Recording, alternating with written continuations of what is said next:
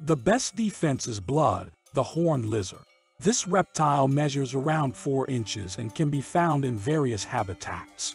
It frequents arid plains, hills, low mountain slopes, and rocky areas. They have no hunting method.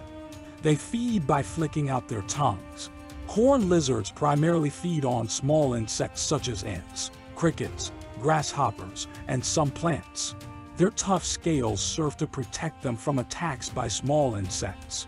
However, when a predator attempts to hunt them, fine blood vessels near their eyes break under pressure and they squirt blood at the attacker.